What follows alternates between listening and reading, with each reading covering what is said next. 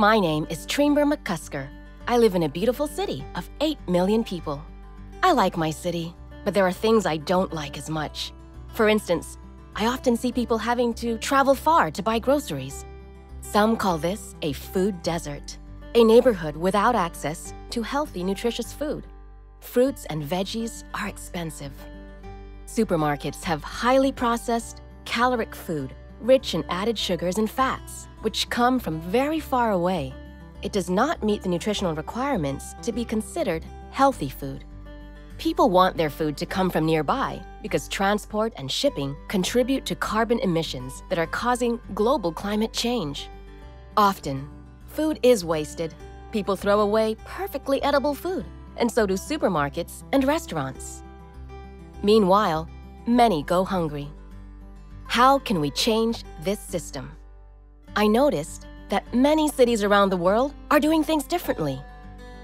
Cities are increasingly realizing the benefits of growing food within their boundaries. They do this through food forests.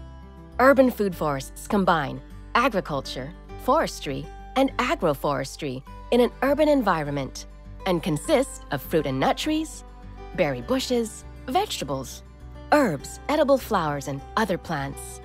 Food forests mimic how plants naturally grow on multiple layers within a forest.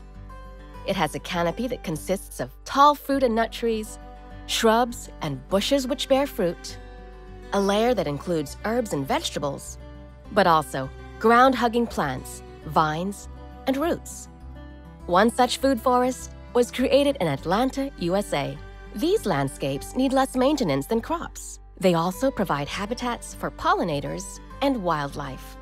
In Geneva, Switzerland, for example, a huge park and urban farm with vegetable plots and orchards means that locals can enjoy not only delicious organic food, but also sights of animals like diverse birds, hedgehogs, and butterflies.